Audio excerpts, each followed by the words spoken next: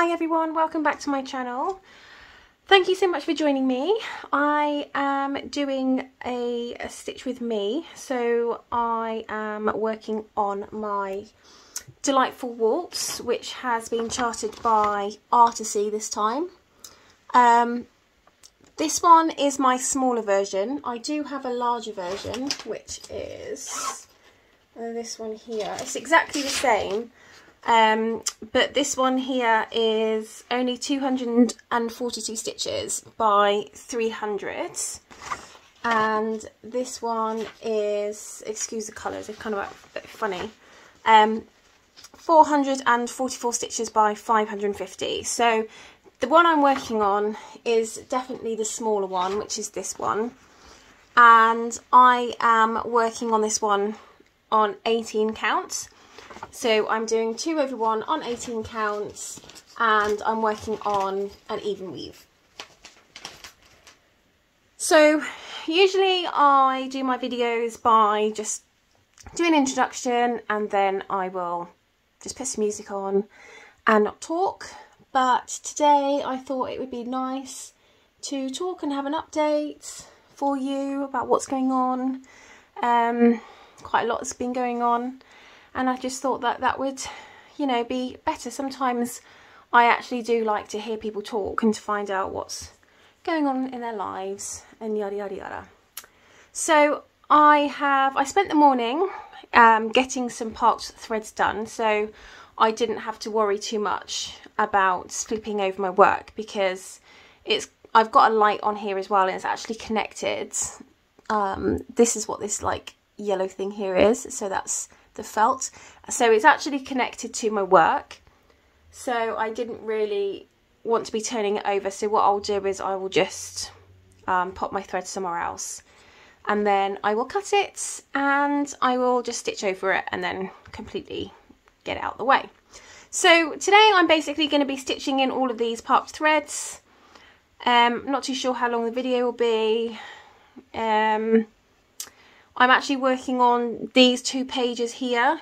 However, I know these threads, these top ones, have gone in past the 2nd page and they're on the 3rd, but I might as well, as I'm here, I might as well just work them in. But I am only working in this area here, so that's one page and this is another page. I'm actually now just going page by page, and then I'll come down and do page by page. Originally what I was doing though was going along the top and, you know, just working my threads, but then I decided to change my plan and do it page by page. So without further ado, let's get stuck in. Right, so I hope you can all see that okay. Because I'm having to have my camera at the front camera rather than the back camera, I don't really have much zoom. Well, I don't have a zoom on my camera. So what I will try and do is when I edit this video, I will see if I can sort of zoom in for you guys, so you'll be able to see it better. So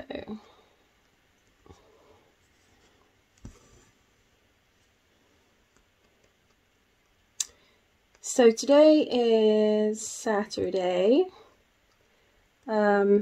It's so difficult when you actually can't look at your work really close. Normally I've got my head like over my work trying to find the holes and things, but I don't want to get in the way of the camera.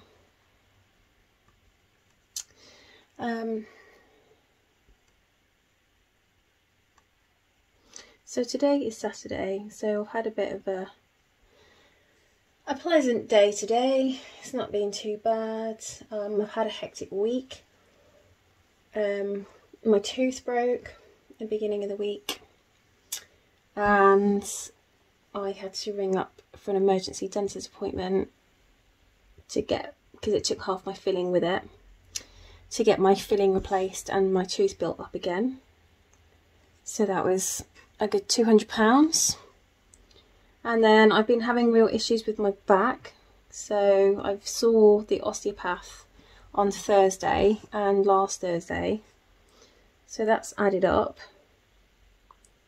And then the month that I'm absolutely skint is the month that my horse's supplements will run out. So I had to sort of pay to replenish them as well. So it's been a rather expensive month. But yeah, so I did some stitching this morning on this one, and the plan was to get it to 8%, and I'm at 8.37, which is good. And because I've got to just pop all these park threads in, I thought that I would do a stitch with me and talk.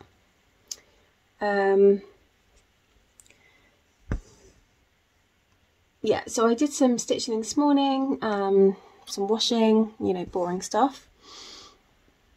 And then I got a text from one of my neighbours who lives like basically down a different road to me, because my cat came in without his GPS collar over Christmas time. And so I went looking for it, because the good thing about a GPS is that it will tell you like the last location, and it hadn't moved. So I knew by that time that it was not on my cat. So I went looking for it. I couldn't find it. And the owner of the house came out, and you know, I did knock on the door, but he didn't answer. I think he was busy at the time. But he came out and he was like, "Are you okay?" And I said, "Yeah," because obviously I was looking sort of around his garden. I did speak to his next door neighbour just to say, "Look, this is what's happened. Would it be okay if I just..." Because it's actually not in his garden. It's in like a front parking area that's got some shrubbery and bushes and things.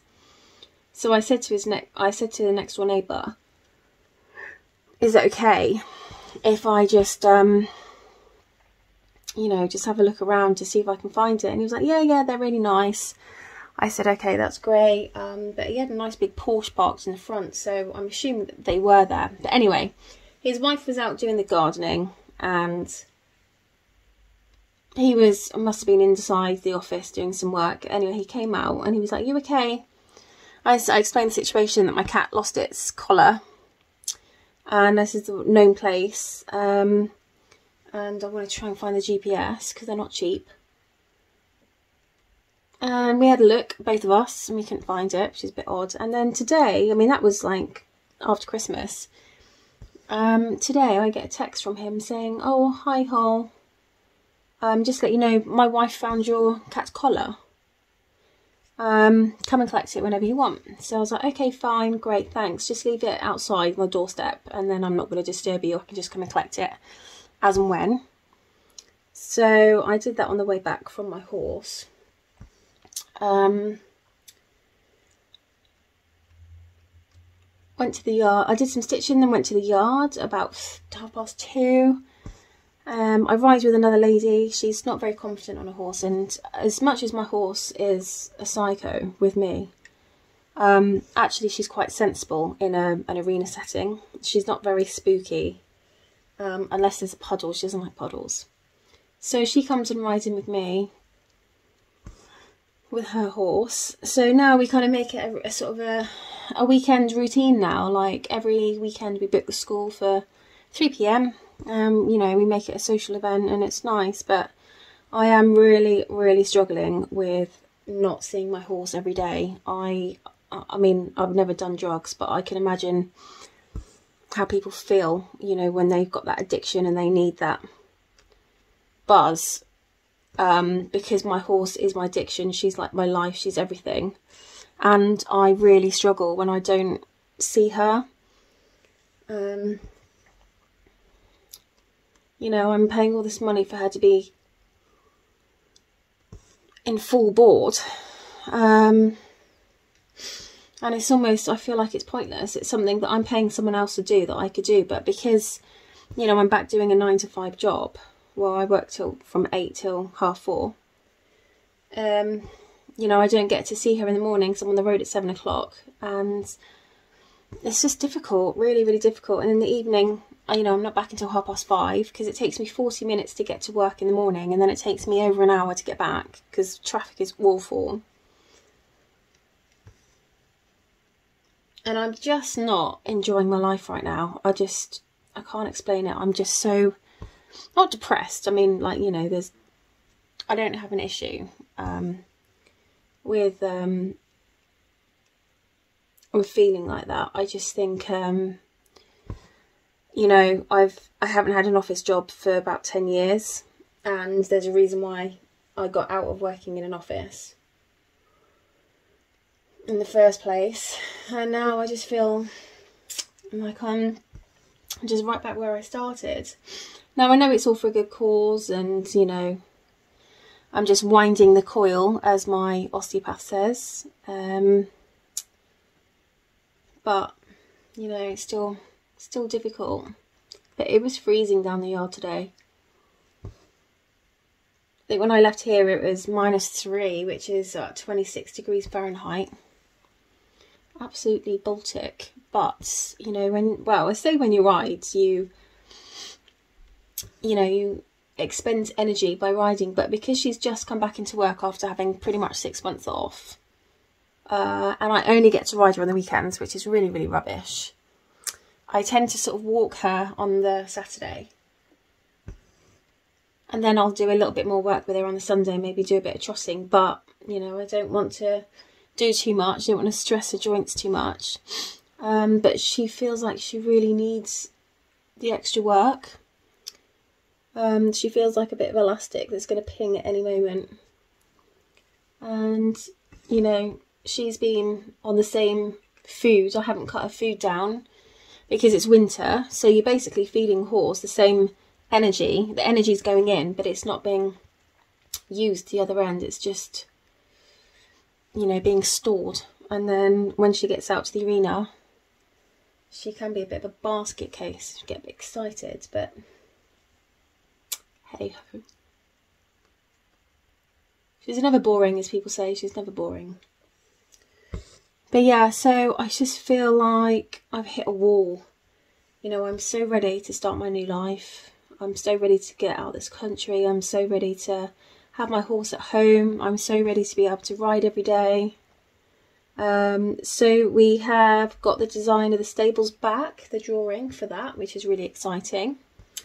And then I've spoken to my builder about getting an RV and then renovating it. So that's quite exciting. So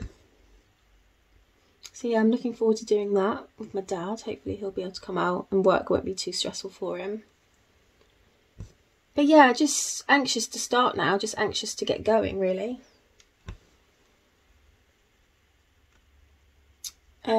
So my plan for this one is I've done a week schedule. Well, no, actually I've done a schedule for the whole month, and I put myself down as working on this today all day and tomorrow in the morning, and then in the evening will be the rest of my alternative reality, because I've just got a few more stitches to do on that one to reach my 12%, and then I can put that away.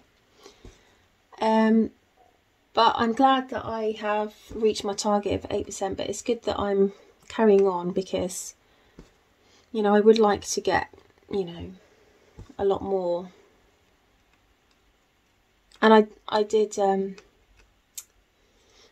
know, I achieved that 8% quite quickly, so I'm thinking maybe that wasn't a big enough, what do you call it? God, my head's gone. Goal, should I say. It wasn't a big enough goal to hit. So I might re-look at that next time I set my goals, but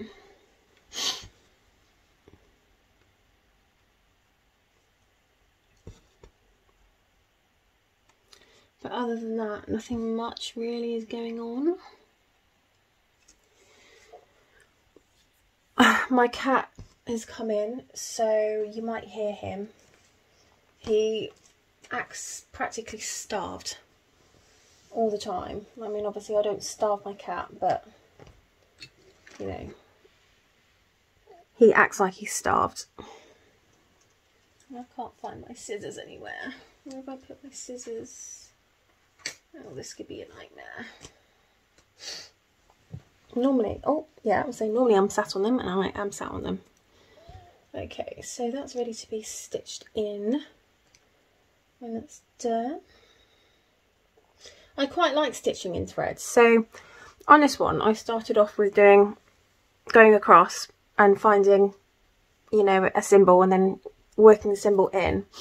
But actually, I quite like doing an area and parking my threads. A, because it makes my work look really, really neat. And B, because I like actually then just working my stitches in. Right, so that is that one. Stitches, threads in. I don't know why I keep saying stitches. I like going back and working in my threads. So you go from like a hot mess to something that looks really neat and organised and much better. And my tummy's rumbling and I'm really sorry about that. I did have some hummus and pita bread, like a whole wheat pita bread, before I did this video, because it's still early here. It's only 6:30. So it's not, for me, it's not time for dinner yet. And I don't like eating too early, because I do find that if I eat too early, then I'm hungry by sort of 4 o'clock in the morning or 2 o'clock in the morning, depending on what time I've gone to bed. And it wakes me up. I'm very food orientated. So I have to eat quite late, just so I don't feel hungry in the day, in the night. On my days, I'm going mad.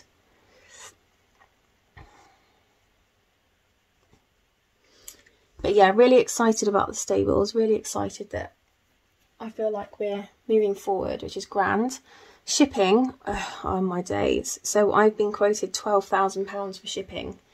Now I fully appreciate and understand that, you know, COVID's taken a toll on everyone, but £12,000 really? It's incredible. So when I phoned them up, I was like, so where has that sort of quote come from? And they're like, oh yeah, you know, it was a COVID pandemic. And you know, I don't mean to sound like this, but I think a lot of the times people just use that as an excuse to hike their prices up. Oh yeah, it's a pandemic, so everything's 3-4 times expensive. And I don't feel like they need to do that. And then when I actually went into it in more detail, he said, oh well, there's a lack of containers, like a massive lack of containers. And I was like, oh okay. So what I did then is I went onto another website that sold containers. 2, 3, 4, 5, 6, 7, 8. Because I thought, okay, well, what I'll do then is I'll buy a container and then I'll ship my stuff and I'll do it myself. So I said to him, like, you know, how, excuse me, I'm going to sneeze. Excuse me, how much are containers? And he was like, oh, so a used one's about £2,000 and a new one's about 2,500. And I was like, right, okay, so given that there's a shortage of containers, what is your delivery time on that? And he was like, what do you mean? I said, well, you know, I've been told by shipping company that there's a massive shortage of containers. And he was like, no, there's loads of containers. They're sat on docks, not being used. So that was a lie, you know, and I just feel sometimes that people are just using the pandemic as an excuse 5, 6, 7, to like massively hike their prices up.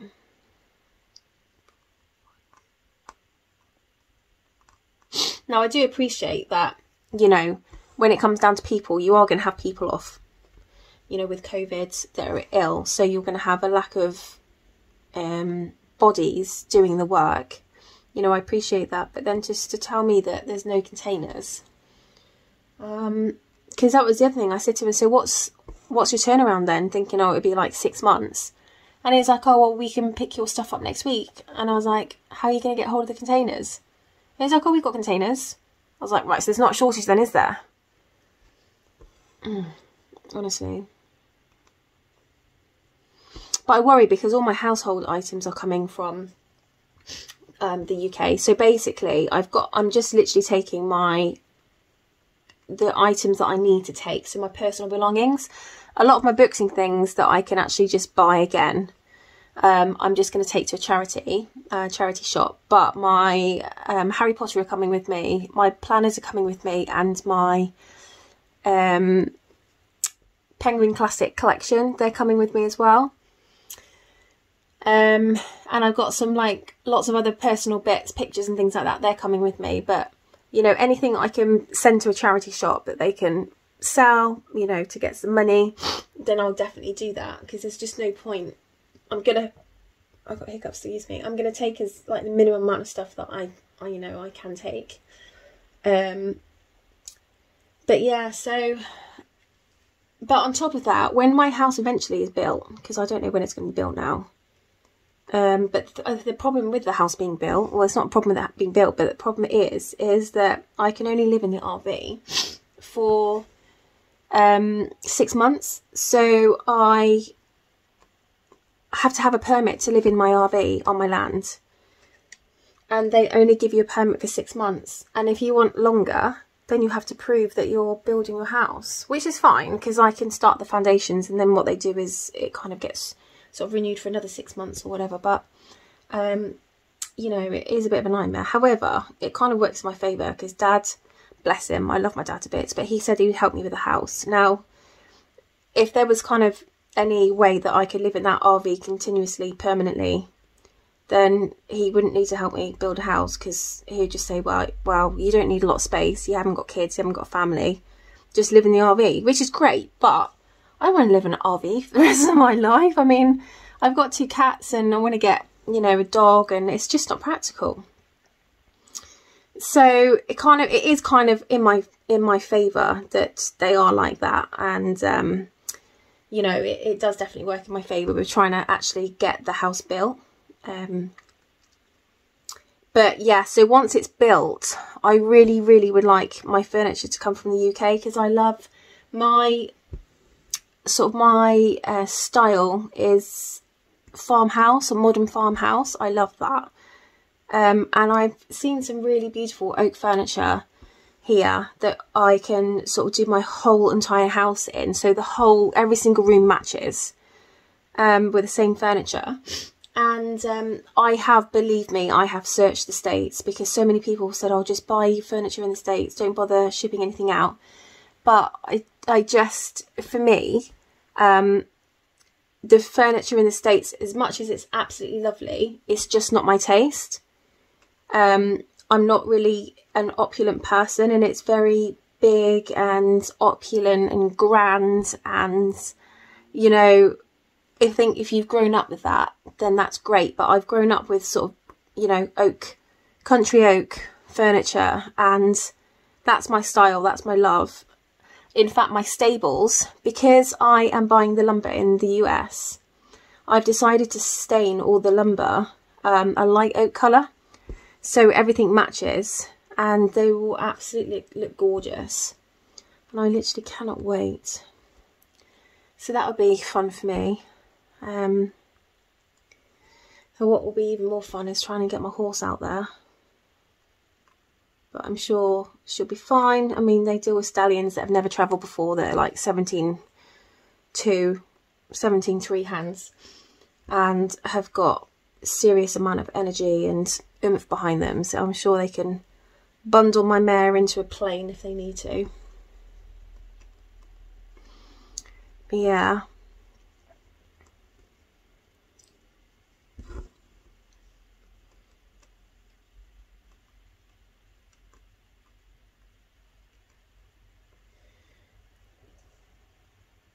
I don't know why, but my nose is really running. I was so cold today when I came back from the yard. And we call it a yard in England, even though a yard in the States is like a garden, a backyard. So if you get a bit lost with my terminology, I know that I've got a lot of beautiful American people on my floss tube, so I will try and translate. So if I say yard, I mean barn. So yeah, it was freezing down there today, and I got home. I made sure I put the heating on before I left so that the house was warm. We live in my ex is still here, funnily enough. I broke up with my ex back in the summer, but we still live together. It's a bit awkward, but, you know, we've got separate lives. He works in Reading. I work an everyday 9-to-5 job. He's hardly ever here. On his days off, he's tinkering on his bike. On my days off, I'm riding my horse. So although we live together, we've got separate rooms, pretty much separate lives. And I've completely forgotten what I was going to say now. Oh yeah, so when I left today, I put the heating on, so I knew that it was going to be nice and warm when I got back. because I was so cold. And I just couldn't get warm. I couldn't get warm at all. So I had a shower to try and get warm, but our shower... Oh yeah, so what I was saying is my house is an 1800s... year 1800s. So the walls are like 2 foot thick. So in the summer, it's really cool, actually. It's a nice, cool place. But in the winter, it is Baltically freezing. I mean, I can't even explain to you how cold this place is in the winter. It is beyond freezing. But the heating is actually relatively good. So if you throw it on for like a few hours, by the time you get home, it's nice and toasty. But anyway, so I did that, then went to the yard, and I was so cold that I had a shower, and the shower is rubbish. Like literally, we haven't got a dishwasher. The shower is like a drip, drip, drip shower. It's not overly hot, but I just couldn't get warm. So what I did is I put the plug in my bath, and then I put the tap on as well, the hot tap, just the hot tap. And I kind of filled the bath with the hot tap and the running water from the shower.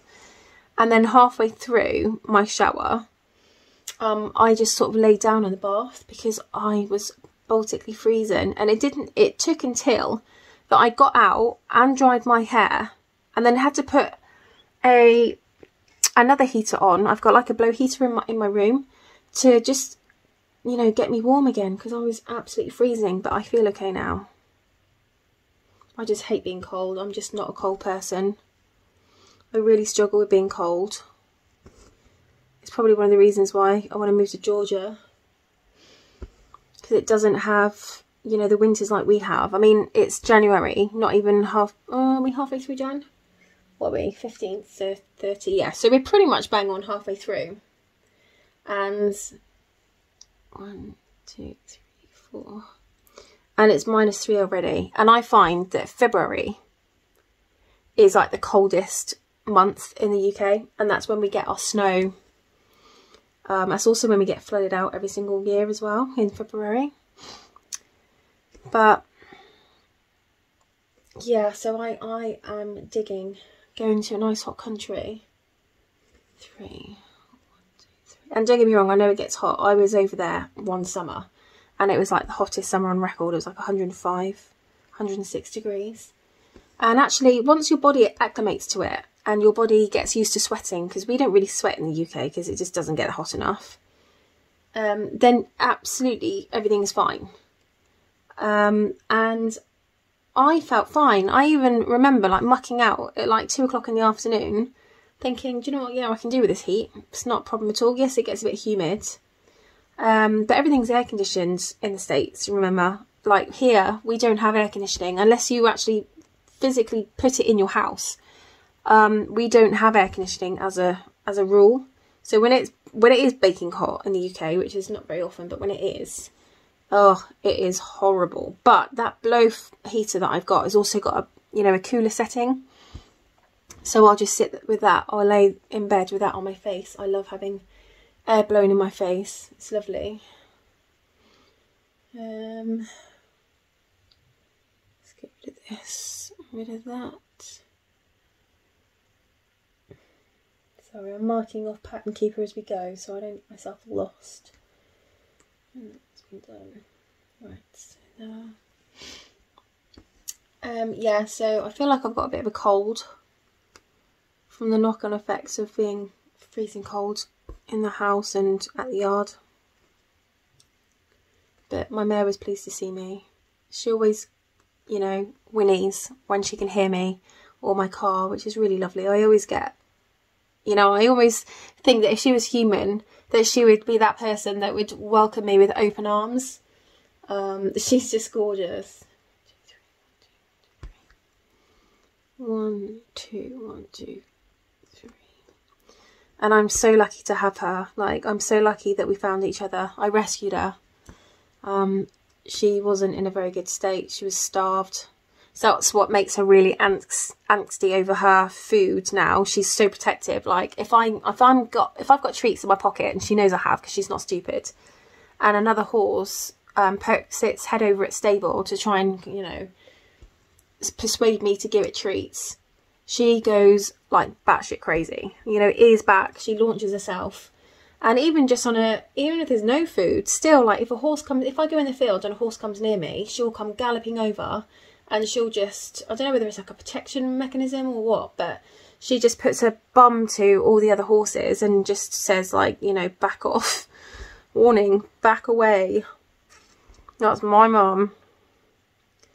And I don't know whether she's doing it because she's being protective or she's just doing it because she's just wants to be a genuine pain in the bum. But it was quite nice. I tell you what I did do once in one summer, but this was absolutely lovely.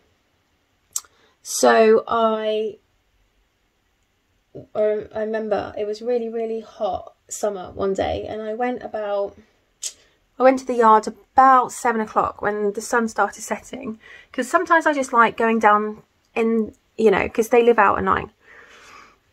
Sometimes I like just going down the yard and sitting in the field with her with my book and just, you know, having her eating and just being there. And the first time I did this, I laid down on the floor just to get a bit of sun first. And she came galloping over. And I don't know, she was just like, literally face was all over me. You know, she was nudging me with her head. And I don't know whether she thought that I might have been injured or thought that I was not okay. But I was fine. But she just stood there. She stood over me the whole time that I was lying down. I just wanted to get a bit of sun. So I did sort of get up and then I laid back down again. And she didn't leave my side. And a horse came up to kind of inquire what was going on. And she went for it. Like, she proper pelted at it. I mean, she didn't rear up and you know, knock it out with her feet. She just gave it a massive warning, as to say, like, back off. And she just stood there. She just stood over me. Well, it's a little bit like, I don't know if anyone's ever seen, you know, foals in the field. What you find is that if you've got mares and you've got a few foals, whilst the foals are asleep, the mares will just make a circle. And it's an innate thing. It's just a protective thing that whilst they are sleeping, they are protecting them. Hang on. Oh, sorry. Oh, that's good then, isn't it? Oh, have I done that right? Oh yeah. Yeah, it's a protective mechanism. So they circle the foals, so they just keep them protected from any outside predators. And it's actually quite amazing to watch. Nature is just stunning. And I think that's just basically what she was doing with me, just being protective. But so we do have a strong bond. We really do. She gets grouchy when I put her rug on, you know, ears back, and she goes to like nip me. But I just have to look at her and she's like, okay. But I couldn't imagine my life without her. So she is being flown to the United States of America. I mean, she has no idea how lucky she is. She's going to live a new life in a new place. And then hopefully we'll be able to pop her into foal, because I'm so desperate to have one of her babies. And she'll be a great mum. I mean, I've seen her down the field when there's been, you know, foals nearby, and she's always really inquisitive. She's a good girl.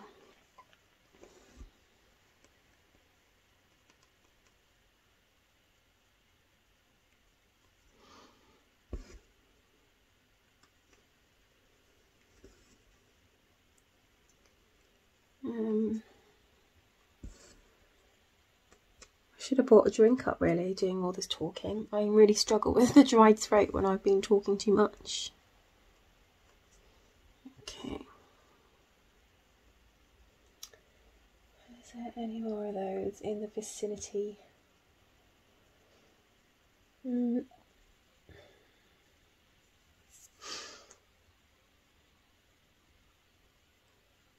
really.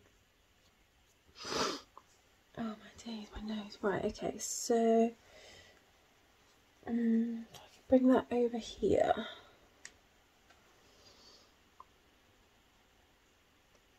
I can stick that in there.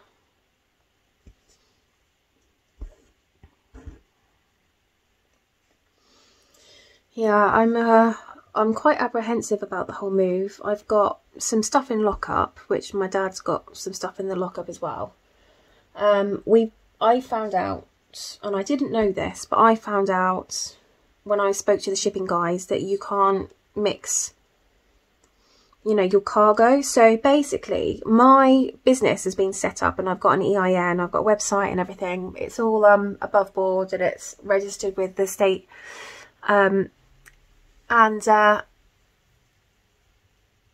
So when my stables go over, because they're a commercial entity, they are for my business, the customs, all the customs information is going to be in my business's name. So my business basically will be receiving the goods. And I didn't know that. I mean, I guess it's just stupid of me to not realise, but you know, if you're not in that trade, then you're not going to know. I thought that I've got a few things to, you know, take over that is personal. So like maybe sort of 5 or 10 boxes, including my dad's stuff. And that when we get to Monarch, which is where we're buying the stables, I was going to drive up there with a van with my boxes, and I was just going to, because we've got a container anyway and we're paying for delivery, paying for shipping, we might as well just chuck in some of our stuff like at the end. No, you're not allowed to do that, because if it's a commercial shipment and you know it's going by ship, there are strict rules with, you know, having a separate container for like domestic personal stuff and a separate container for commercial, which I knew nothing about. So on top of the shipping that we've got to pay for my business, my stables, I've now got to find some money for shipping my personal belongings. Oh, it's just one thing after another. It feels like it's one thing after another. But now I'm really nervous about how to go about that. I mean, part of me says, just get everything out of lockup, just get everything out of the spare room, purge what you're going to purge to a, what do you call it, a charity shop, and then take and box what else you're going to take, you know, to the States with you. And just get a company to come in, grab your boxes and take it. It's literally as simple as that. It's not actually hard. In fact, I think some of the companies actually do all the packing themselves. So if I was to sort of get rid of everything I wasn't going to take, put everything I was going to take in a room, and then they can just pack it, because I think sometimes for insurance purposes they like to pack it anyway themselves. So I thought, well, okay, well that's kind of a good idea, really. Why is that there?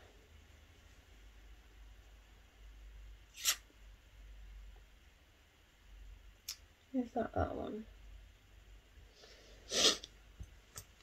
Okay. Yeah, alright, I'll just chop that then. So that one's done. That one's done. Going to this one.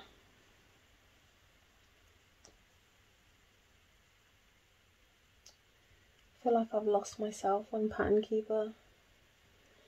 Okay, is that it? Yep, that's it.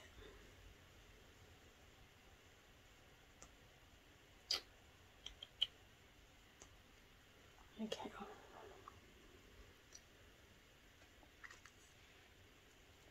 I feel like I'm wasting so much floss. Hey ho.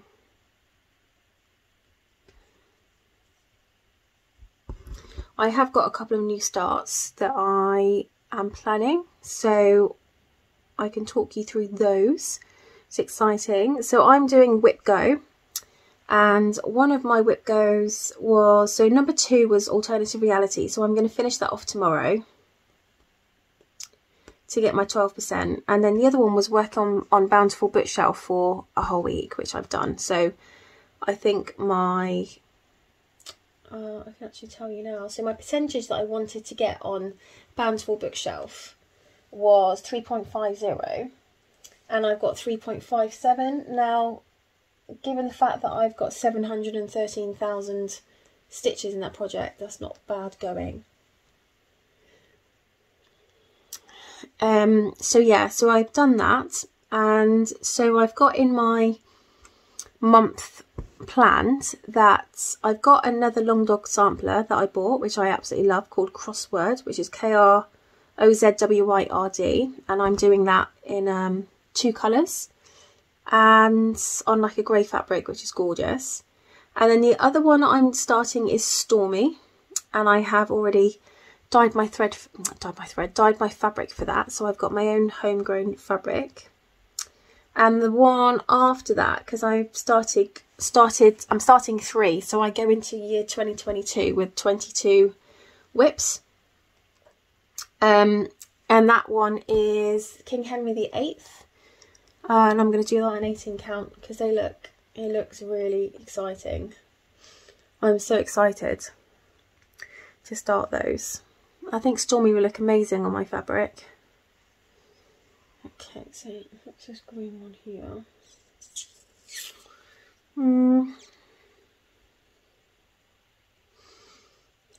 Where is that? That was definitely not 3761, is it? Or is it? Stick my needle down. I don't know where my needle minder is for this.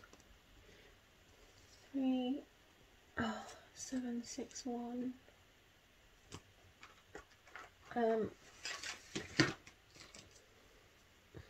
3761. Okay, maybe that is that then. Fair enough.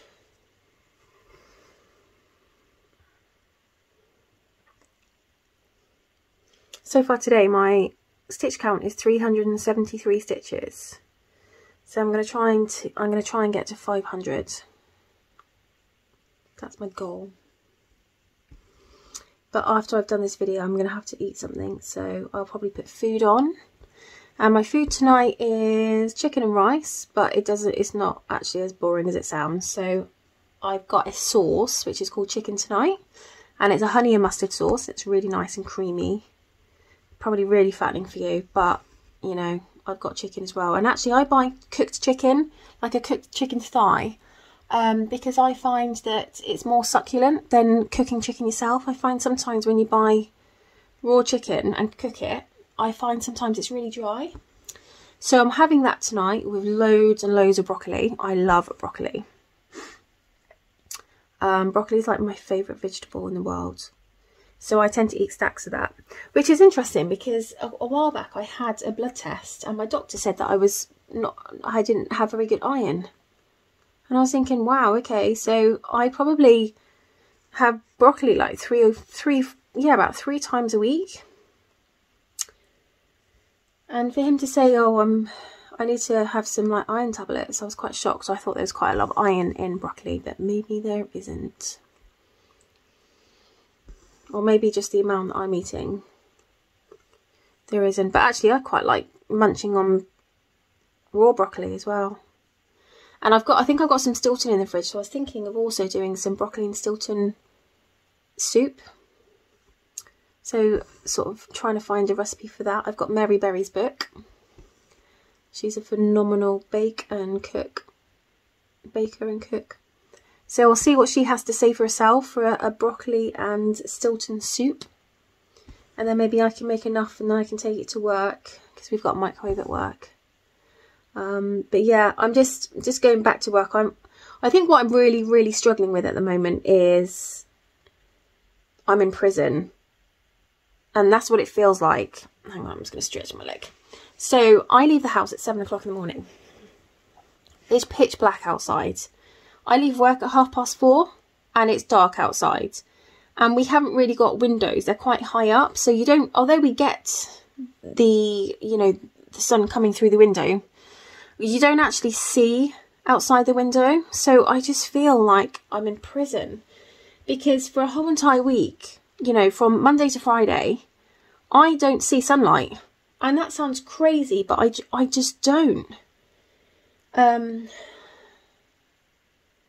should be another one there. Bear with, I just need to get rid of that. Okay. Yeah, I don't see sunlight at all, and I am really struggling with that. I'm really struggling with, living in darkness. And I know there are some places in the world that don't get light, and the same place then doesn't get dark. So it doesn't get light for 6 months, and then it doesn't get dark for 6 months, which is very, very odd. So I couldn't imagine living somewhere like that. Even though, you know what is lovely though? When I drive to work at 7 o'clock in the morning, I meet some beautiful, beautiful sunsets, and they are always, you know, worth, you know, being up for. So when the sun rises, oh my days, I can't even talk, I can't think. You know, I really struggle with doing more than one thing at a time. I struggle with breathing and talking and trying to think. So yeah, so sunrise. So I get, because it's dark when I leave, I get the sunrise, and by the time I get to work, the sun is, well, it's pretty much almost up. So that's really special. So I get to drive into the sunrise, because I think I pretty much go to due east. So that's really lovely, and I do enjoy that. I do think that my trip to work is beautiful in the morning because of that, and I do take full advantage of it, and I do love being up at that time and on the road at that time. Oh, that's the wrong place. But, you know, the flip side of that is that other than Saturday or Sunday, I don't see daylight, and I'm just really struggling with that. Hang on a minute. Okay, I've got this wrong.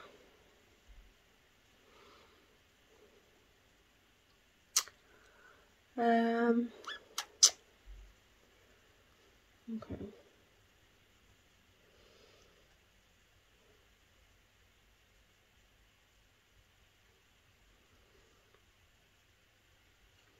Okay, there needs to be another line of green in there, which is why I'm getting so confused.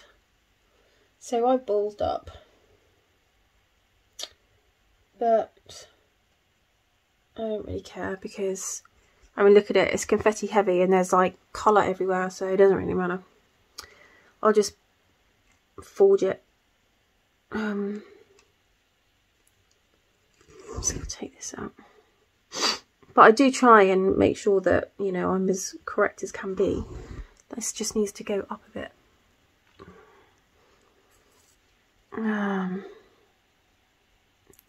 So yeah, so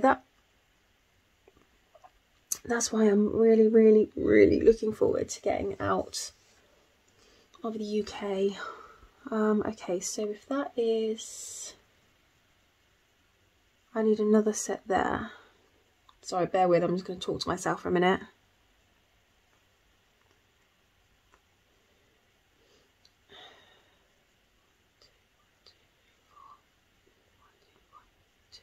Okay, so that needs to go there then. That's fine. It's fine. All is not lost. Sometimes you just need to improvise, but you know what? It becomes your piece of work then, doesn't it? It's not a true copy. Oh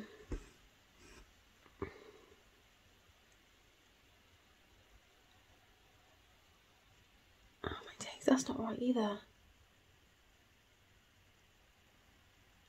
Oh yeah, yeah it is. Cause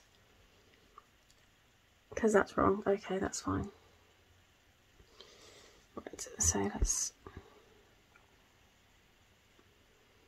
Oh, what are you doing, woman?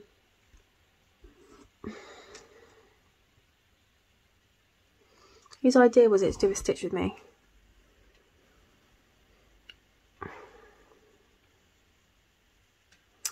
So I'm very, very excited about going to the States in the springtime. I think we're aiming for March, which is beautiful because March is like, April is, well, April, May is my favourite time of the year, purely because it's springtime, and spring for me is new beginnings, new starts, fresh starts, flowers, daffodils, sunshine, and I just absolutely love it. So I am very much looking forward to starting my life in the States. Just thankfully though, a good thing is, because it's taken so bloomin' long to get there, visa processing time is now about 6 months instead of a year. That's encouraging, because I want to do everything completely above board and legal, especially if I'm going to go to the especially if I'm going to go and get my horse delivered to the States, you know, it's costing 13 grand in pounds, so that's even more in dollars, about 15 grand in dollars. And I don't want to have to bring her back. My cats are different, you know, I can bung them in a plane, and as long as they're together, they're not too bad. And they don't cause me too many issues, and actually they're about 1,200 quid. And so I could quite easily, if I wanted to, just bring my cats back. Not that I want to do that. I don't, you know, once I get out there and get my visa, I don't want to be worried about, you know, having to come back and things like that. So, and I certainly don't want to be worrying about getting my horse back. So I want to make sure that everything's above board and being signed off, and, you know, lawyers are happy and embassies are happy, and everyone is happy. And then we can start the business properly. Say we. When I say we, I mean me and my dad, because my dad's heavily involved in this. He wants to make stuff, which is great. You know, he's in construction, but he's not in, he's very high up in construction. He's a consultant now in the Middle East. So he is like on ridiculous money, what he charges per day. But he said that he physically doesn't make anything, and he wants to be involved with his, you know, involved, and he wants to use his hands, and he wants to make things. And, you know, outside the stables, I wasn't going to, but because I've got a 16-foot gap between one stable and the other, I decided that I'm going to have like 4 foot by 2 foot, or 4 foot by 3 foot boxes made that are, you know, wooden boxes that are kind of a flip up. I don't know if you can see that. And they all go outside everyone's stable, so that if they're going to be grooming their horse or doing anything with their horse or bandaging their horse, these are things that they can have with them outside their stable. Because there's nothing worse than having to keep going back into the tack room, especially if you're on one of the end stables and the tack room's in the middle and you're quite far away. So I decided that it'd be a good idea to have boxes outside the stables. Everyone has their own. And these are things that my dad can get involved with and start making. And actually I can probably make as well. Then, you know, we can engrave them, and, you know, I don't know, we can just, you know, have fun and, you know, keep our relationship going. Because I've got a really good relationship with my dad. He's like my idol. I'm so lucky to have my dad as my dad. He's just... Oh, I don't know. I mean, a classic example was I had such a bad week last week that I just, you know, the stables keep going up in price in my quotes because just everything is like doubling. I just feel like it's bacteria, you know, it's multiplying constantly, and I just can't, I feel like I can't get a handle on it.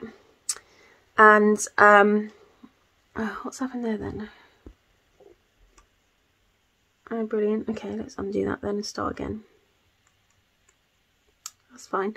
I feel like I can't get a handle on it, and as soon as I get quoted one price and then something comes up and we can't pay for stables then and there, and, like, you know, a few months go past and it's like, okay, well, let's get another quote, it's gone up again. And I just feel like it's you know, going out of control, and I can't seem to say to them, like, you know, can't I just pay some kind of deposit to kind of almost get a price, like a price freeze. And they don't really do that. And I do get that things are going up, but oh, it's just a nightmare. So when I got the last quote for the stables and it came out like 50 grand, honestly, I almost fell out of my chair. And most of that is because, well, the shipping is so expensive. The shipping was 12 grand. And so I had a real bad week, and I sent my dad an email. I said, look, do you know what? We might as well just quit while we're ahead. You know, let's just sell the land and get out, because I can't do this anymore emotionally, yada, yada, yada. You know, I can't deal with everything going up in price, and, you know, us not being able to afford it because the goalpost keeps moving. You know, every time things go up, we've then got to try and find some extra money, and we haven't got it on trees. You know, we haven't got a lot of money. Everything we've got, we've saved. So anyway, I got this email from my dad saying, don't give up, Hull. We'll make it work. You know, it will work out. We'll make it work. You know, whatever we have to do, we'll make it work. And that's the type of person my dad is. You know, he knows I'm not having a bad day, and instead of going, oh well, how ungrateful are you? You know, I'm working my my backside off to try and make this work for you, and then you send me an email like that saying you want to just pack it all in. He knows me, 100% knows me, and he knows that all I need is just a little bit of encouragement to kind of almost get back on the wagon, because I felt like I'd fallen off it. Bearing in mind though, I know I'm coming across like a snobby, ungrateful cow. I'm not at all. This has been going on for about 10 years. 10 years I've been trying to get out to the States to set this business up, and it's been one thing after another. So I think everyone has got their points, their time in which they're like, oh my days, I'm just so done, I can't do this. And I genuinely felt like I was hitting my head against a brick wall, and you know, I'd go to Dad and say like, you know, the stables are like coming out at this price, and Dad's like, well, you know, we can't afford that, something's got to give. You know, we've either got to make, you know, effort somewhere else, or like we've got to change the design, or we've got to have less stables, or let's just, I mean, I love my dad to death, but he was coming out with crazy ideas like, let's build half the barn. And I get that, but the thing is that, you know, with my E2 investment visa, which is the visa I'm going for, I have to have a business plan that is overseen by a CPA, and the CPAs that work in the embassy, if they don't feel like your business is profitable, they don't feel that you are making enough, because you have to show that you're bringing in a substantial income. Now, everyone knows that most businesses are, you know, at a loss for like the first 18 months. You have got no chance of making a loss in 18 months, because the visa, I think it's I-94 or something, is, I think the first visa you get is for 2 years, then you've got to renew it, and then after that is 5 years. If you are not showing a considerable profit in that 2 years, then they're not renewing your visa.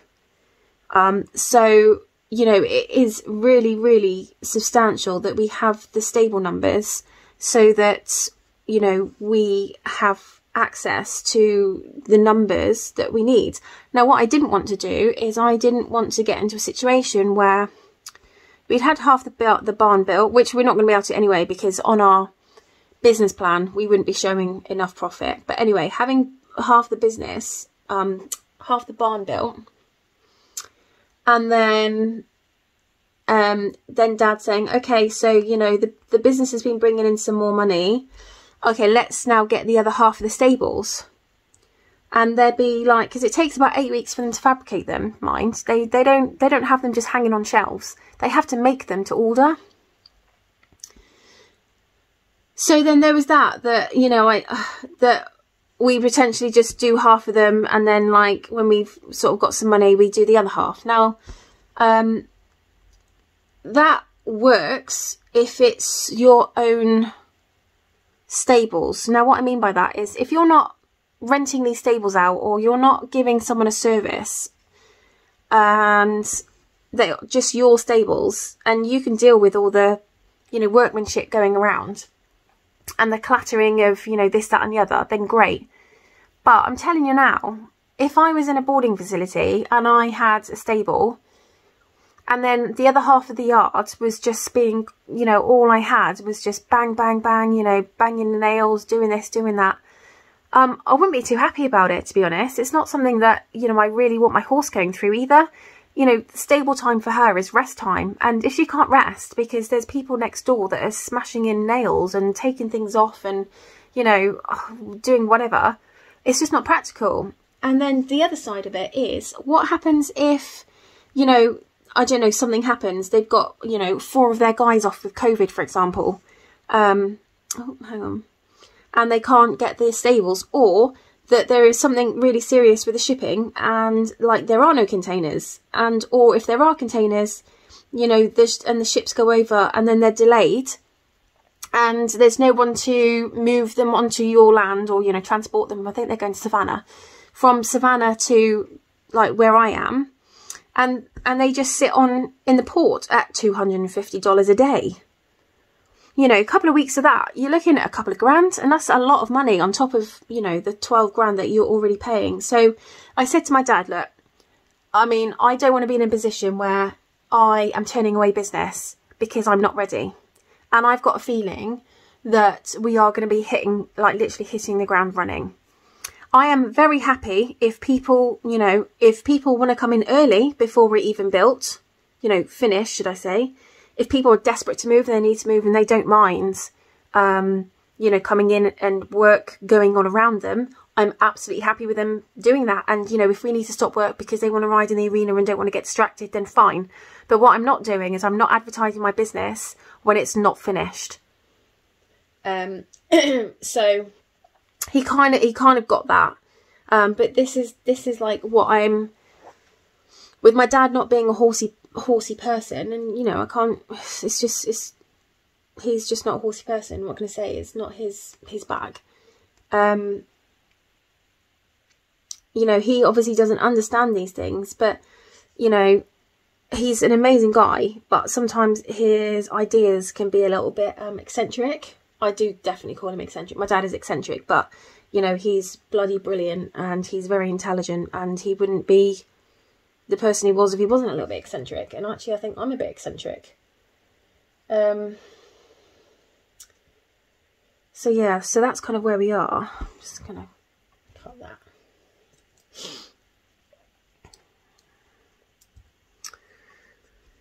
So it's been a lot of stress. Where is that? It's up there. There we go. But then, like my osteopath says as well, like no pain, no gain. You know, it wouldn't be the same if this was easy. You know, if it was easy and everything just fell into place, I wouldn't appreciate it as much. And, you know, he's so right. I do appreciate absolutely everything. But on the other hand, like the amount of times that I've gone back to the drawing board and designed and redesigned again, like the stable yard, to try and get it to fit in with our budget and things like that, is just unbelievable. I'm just so done with designing my barn now. I just want to just get it done. So what we've decided is that we're buying okay, so we couldn't afford the top of the range stables, okay, which were beautiful, but we didn't really want to get like the lower range because they weren't nice at all. I mean, they're okay, they're practical, but I just wanted something that was a little bit like, oh wow, you know, people walked into the yard and they were like, oh wow, this is lovely. So what we've decided is that Dad is going to buy the stable dividers and the stable fronts, and I am going to buy the extras. So by that I mean I need 2 tack room doors, well, one for the feed room and one for the tack room. I need 2 solarium dividers, which will kind of act as 2 spaces where people can actually tie up their horse, and one area is going to have a solarium. And then I need, and then I would like to almost like upgrade my stables as such, so that they look a little bit opulent. So in the Majestic range, which is the top of the range, you've got collars and like brass finial balls, so they look really opulent, and they are an extra £4,500. Okay, now if I'd gone for one finial ball on every single stable, I don't know what you call it, like pole, basically, I'm looking at like 6 or 7 grand. No, actually it'd be double, it'd be like 8 grand, okay. And there was a significant difference between the top of the range and the next range down. It was like 15 grand. If it had been 4 grand, I would have just gone, do you know what, Dad, it's 4 grand. That's nothing. I can just make that up. But it was a significant difference. It was like 15 grand. So what I said to Dad is, why don't I buy the balls and the finials, the finial balls and the collars, for them to sit on. But what we'll do is instead of buying one for like 4 for each stable, we buy 2, and they just go on the like actual stable doors, so either side of the stable door. So you have a bit of opulence and wow factor, but it hasn't cost, you know, however much it would have been for going top of the range. So I bought them. I have like bought the Sable, the tack room door, the feed room door and the Solarian dividers. And then what I did say to him, and this is the whole saving money thing, is like the windows, because we're having windows in all of the stables. So every 12 foot that you see outside the barn, you've got a window. And they're like 16,000, you know, windows. They're really expensive. But I didn't just want to get like the boarded ones. I wanted them so that they were letting in light, natural light. So I said to Dad, look, let's not get them from Monarch. I mean, I found another company in the States that I think is called American Stalls or something like that. And they do pretty much exactly the same ones. But it means that we don't have to outlay this cost right this minute, because windows can literally go in last minute. They can go in like, I can have people moving into the barn and they're still being installed. It's not, you know, that's not an issue. So he was like, yeah, okay, that's, you know, that's a good idea. That kind of sort of saves us sort of now. But it is so stressful. So stressful. I mean, I have a lot of people saying, oh, I bet you're really excited. But you know what? This thing's been going on for so long. I'm so sick of it, almost. And, you know, I'm so sick of changing things and trying to find cost breaks in this and cost breaks in that. And I do 100% get that it's expensive. But it's driving me nuts.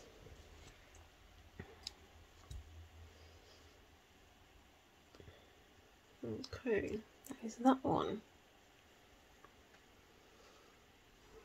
And then we have this one.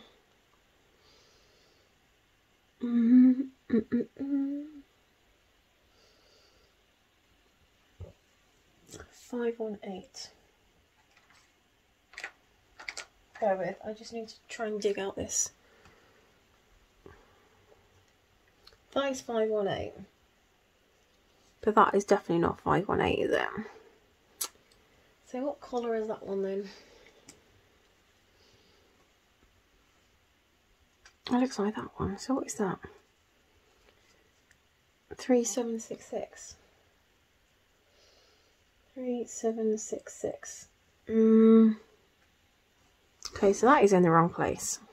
This, guys, is the reason why I always double check my threads, so you don't end up picking up the wrong thread. Because there are times, like this one, that I parked my thread in the wrong place. Sorry, I've got no needle minder, so I've got my needle in my mouth.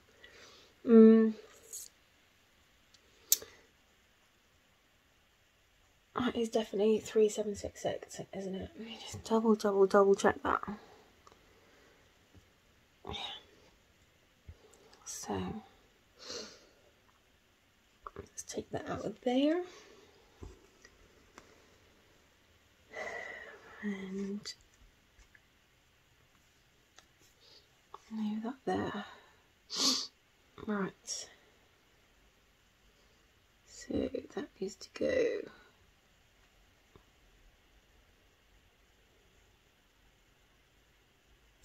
Yeah, and that needs to go there.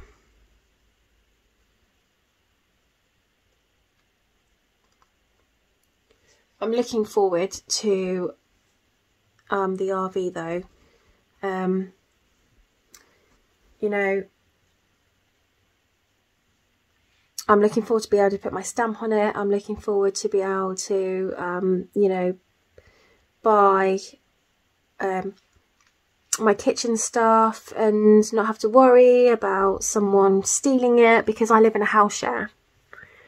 And it's so difficult when you live in a house share. In fact, I lived with someone for a while and he did end up moving out. But do you know what he did?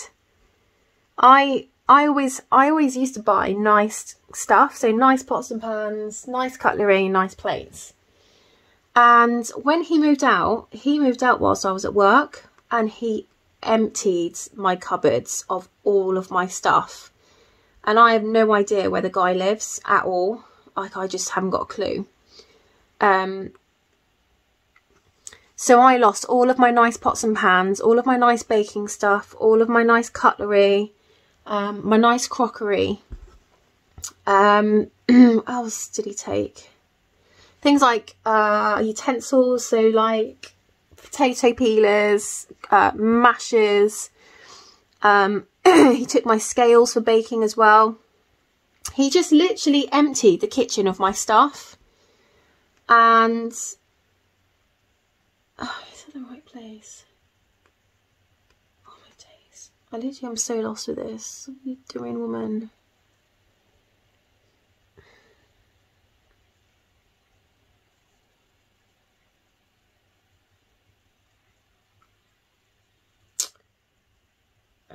Dear me, hang on 1 second.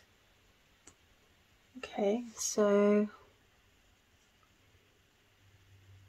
1, 2, 3. Okay, right, so the only thing I've done is put that in the wrong place. Yeah, so whilst I was at work, he emptied like my cupboards of all of the stuff I own, and I had to basically, oh, why are you doing that? Buy new. And now I've just put that in there, and that's not, oh there we are. And that really annoyed me, really annoyed me. And I think what I'm really looking forward to is having my own space and not having to worry about someone else taking my stuff whilst I'm not there, or using it while I'm not. I mean, the other thing as well is that he used to use my stuff and then I think that's what I was trying to do, and then just leave it in the sink and not even wash it up. So one thing I am going to make sure I've got in this new place is a dishwasher. I am so desperate for a dishwasher, like I can't even tell you. I have no words of how desperate I am for a dishwasher. It does mean that this Christmas I will be spending Christmas on my own. That's really sad, isn't it? Because I won't have anyone in the States, unless one of my, you know, lovely members of staff invites me to theirs for Christmas. I don't know. Not going to invite myself, but you know, is what it is. No pain, no gain. The year after, though, will be my year. So by then we'll have the house built, and then I'll have all of my family coming over to spend Christmas with me. If I'm on my own, I might find that Dad comes over for Christmas, but I don't know, you know, because he's got his wife, so she'll then have to spend Christmas on her own. So that's kind of not really fair. But, you know, it would be nice to spend Christmas with my dad, because I haven't spent Christmas with him for about 5 years. Actually, none of us have. You know, she's had him every single year. And it would actually be nice to spend Christmas with him. So that is the plans for 2023. A big Christmas at home. But yeah, I'm just looking forward to going. I tell you what I'm really looking forward to, and this is really sad, and only Americans will get this. I can't wait to go to Target and completely do out my kitchen with like Tupperware and like organise like things, and buy spice jars and jars for my flour and all my baking stuff, and I can get pretty much most of my cooking stuff from there. I am just looking forward. It's almost like doing an IKEA run. I mean, we'll probably do one of those as well, but just don't tell anyone. But I can't wait to go and have my fill in Target. We don't have a Target here. Do we have something similar? Yeah, we do have something similar. It's called B&M, or Home Bargains. I love Target. I just love Target. So I'm really super excited about taking my dad to Target, and then like us being able to get the stuff for the house. That's really exciting. So, you know, we'll have probably, because what I'm planning on doing is ripping out all the RV furniture and having separate sofas. So one of the sofas will be like a sleeper sofa, so that I'll have my room in the RV, and then there will be a spare area, like a spare bed that we can we can have for a sleeper sofa. And then I would like a chair with an ottoman, like a sofa chair, like a small one, not like a love seat, a bit smaller than a love seat. I don't know what you call them. And that's going to be my stitching area. I'm so excited. And I'm going to have like a bookshelf next to it where I've got my books. I'm going to have like one of those big lights that shines up from overhead, so I've got really good light.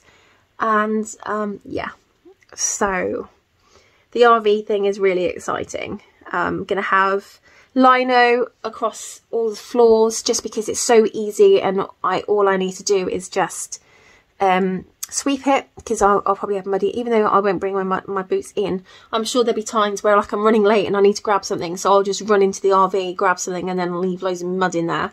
And then I've got my steam mop that I can just mop. So just anything is ease for me. I would like to have some nice area rugs. So I mean, obviously the space is very limited, but I would like to have like a relatively small rug in the seating area. I have also looked at, and this is a really crazy idea, but I've actually also looked at an electric log fire. So that is really cozy. I'm looking forward to having one of those. And then just, you know, having throw cushions and throws, and I can get back into my crochet, because I used to crochet a lot, but actually stitching has taken up my time because I'd rather stitch than crochet. But, you know, there could be times that I can actually crochet in the evening instead of stitch, and you know, I can sit down with a film with my dad and I can be crocheting a throw or something. You know, it's just exciting. But I'm so looking forward to be just working with horses again, just being out up at 6 o'clock in the morning, just out in the yards. Don't have to drive anywhere, don't have to sit in traffic, I don't have idiots beeping me because so I was on my way home the other day, and I had there was like temporary traffic lights because they were doing roadworks, and actually where you so where the traffic lights are, you can get one car out like in front of the traffic lights, and then you have another road, so there's like a road off to the left. So really, if you are not behind that car, you need to be sort of at, you know, behind where the other road starts, so that people that are coming the opposite direction can actually turn right. We're on the other side of the road. So people coming from the other direction, if they want to turn right down that road, they can, because you're not blocking the road. So I was kind of, there was a car in front of me, which was by the traffic light. And then I was the other side of the road. So there was enough space for cars in the other direction to turn right. And there was, I think there must have been about 4 or 5 cars all at the same time decided they were going to turn right. And by then, the traffic lights had kind of switched to green. And then by the time these cars had gone through, they were kind of gone to red again. And the guy behind me, whilst it was green, whilst the traffic lights, was like literally on his horn. And I was thinking, what do you want me to do, mate? Just drive in front of these guys, like just smash their cars in just so I can, you know, go through a green light. I can't do that. Like, they were all turning right, and they were turning right. They weren't even waiting. They were just going. So I couldn't do anything. And he was just really arsey. And he was just like, beep, beep, beep. I'm like, oh my God, mate, literally keep your Tampax in. There's nothing I can do. I can't, do you know what I mean? They're going anyway, so I cannot do anything. The traffic lights are taking like a minute. Just chill out. Oh God, road rage. Drives me nuts. So I was in a real flowery mood when I got home. I just feel exhausted when I get home, you know. They've got roadworks down the main road that I near where I work, and they have been there ever since I've started work there, and I've never ever gone down that road and it's been clear of traffic. And then they decided that they were in the other direction, they were going to shut the road. So basically anyone and everyone now comes down that main road, and because they are doing, I think they're putting in utilities, there's road closures on the right hand side of the lane, there's road closures on the left hand side of the road, so there's traffic lights, and it's just carnage now. You know, I can just be sat on that road for 20 minutes and it's just demoralising. I hate being sat in traffic. I haven't even got a radio in my car because it doesn't work, so I just feel like rubbish. And I feel like I have just chatted crap since I've been on this video. I'm really sorry. I bet you're glad that you stepped foot in this video, aren't you? Wow. didn't think I could actually talk so much. But I've got a lot to say. I've got a lot going on. You know, I've got a new life. New life to start, a new life to live, a new country that I absolutely adore. I've been to the States loads of times, and I've got, you know, it's almost a States family over there. Lots of friends that I'm looking forward to getting back in contact with. I'm looking forward to making friends. I'm looking forward to, you know, making relationships. I'm looking forward to a new relationship. That'd be quite nice. You know, if he was a farrier or a builder, it'd be even better. Or a vet. Well, that'd be even better, wouldn't it? A vet. Gosh, if I married a vet, I'd be set for life. But yeah, I mean, I'm not really a marrying type of person, so see how it goes. But you know, there might be someone out there who rocks my world. You never can tell. But, you know, until then, the evenings are stitching, reading, crocheting, spending time with my kitty cats. You know, that for me, that's perfect. That's just like a perfect life for me. And having my horses on my land. You know, having my horse literally on tap. Like, oh, that's just perfect for me. I cannot wait. And, you know, these few months are flying by, which is amazing. But sometimes I feel like it's going too fast. Like, I'm getting a bit scared because it's going too fast. But it's all good. It's all good in the hood. Let's get rid of that.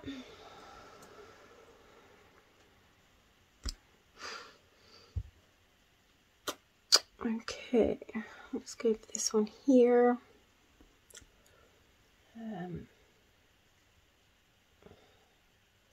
Right, well, I haven't got anything piled. So is this going to be a guessing game then? Holes. So it's going to be so that's 3820. That does not look like 3820 to me.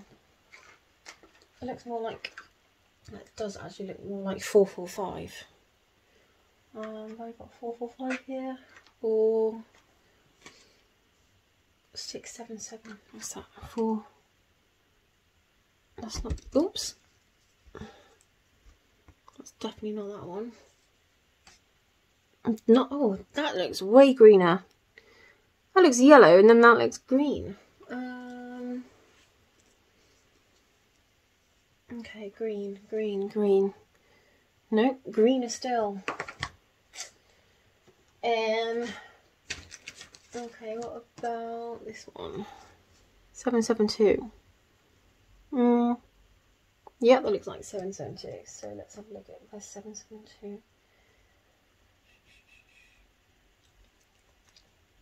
Okay. Brilliant. So that's been parked in completely the wrong place. So, and that's miles away. So let's get rid of that. I'll sort that out later. Right, let's go for this one.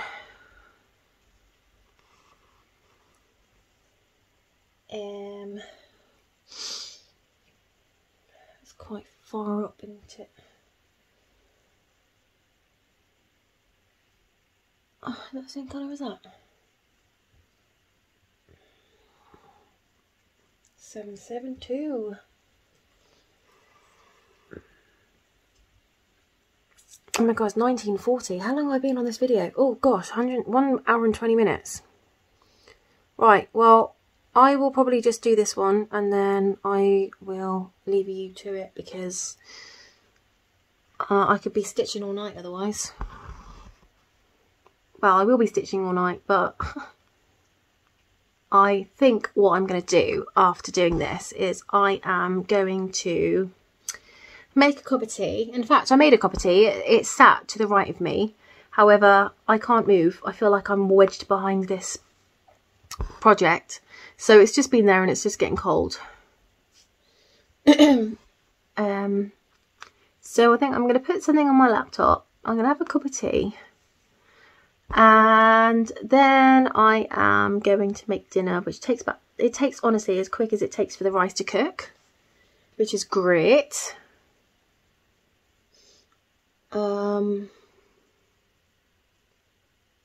That's not great. Where is... Hang on.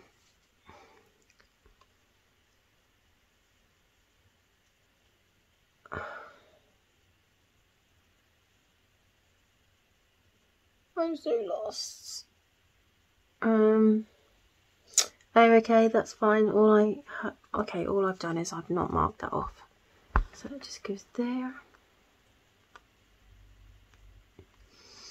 So when I start my threads, as you can see, well, not that you can see because I'm actually doing the park threads, but when I start them, I actually do the loop method.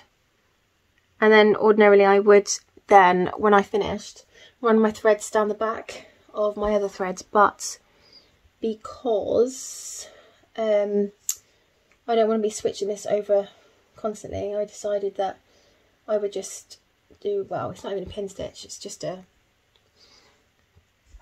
I will get rid of these threads when I stitch over them in that vicinity, and they're all anchored. Right, okay, so that one's blue, so that one goes there. I'm waiting for some threads for my crossword, so the colour I'm doing that in is 29, which is like a dark aubergine colour, and 3041 I think it is it, or 3042? It's a darker one of those colours, and it will be absolutely gorgeous when it's done. And I'm doing it on like a pearl grey fabric, 32 count Lugana. So I'm really excited about starting that. I love doing new starts. I think I'm a perpetual new starter, because I am exactly the same thing with books as well. I love starting books, but then I don't really sit and finish them. But I think that's why audiobooks work for me, because I can just sit and listen to them. And the thing with me, I find that I love reading, but it makes me so tired. I don't know why. It just sends me to sleep. I think it's because reading it for me has always been is what I do before I go to sleep. So for me, psychologically, I think I've got in my head that I need to sleep. So I'll get past a page and then I'll be out of it. Which is not ideal, really. Okay, so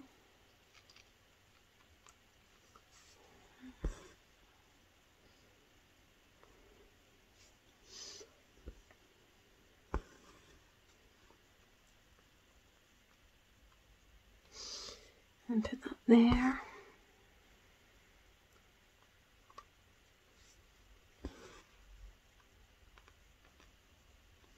This is a very, very, very sharp needle, and I tend to find them a bit easier to work with than the roll ball ones, the roller ones. I just find that my needle goes in so much so much more easier. Can't even talk. When because I can feel, you know, I'm not really worried about going up in a hole that's not the hole, because I can feel with regards to how much tension there is, whether I've got the hole or not. So it's not too bad. So I've done 416 stitches so far. That's good. It's good. Right, so then I'm going to go. Right, so I'm going to leave it there, guys, because what I'm going to do is, because that's quite far away from up there, I'm going to turn it over and then I'm going to run this behind my already stitched area, and I will hope to get this up tonight. It won't actually take much editing. Great thing with Stitch With Me is I don't have to edit anything. So I hope you have a lovely rest of the evening or the day, or whatever the time of the day is that you're watching this, and you get to enjoy your stitching as much as I do. So until next time, have a fantastic day, and I will see you in my next video. Bye!